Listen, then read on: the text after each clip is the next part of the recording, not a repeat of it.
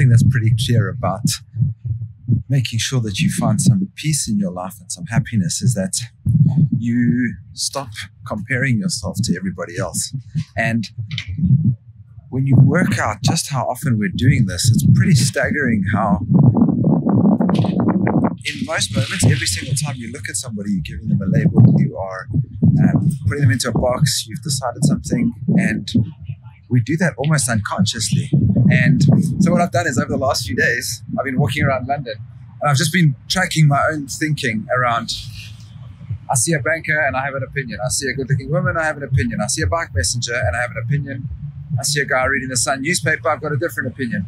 All of these things all the time just get bombarded, and you're continually creating opinions and stories by these cues that come into your world so often. And so what I've decided to do to be more conscious of it is to imagine this whole world as a matrix.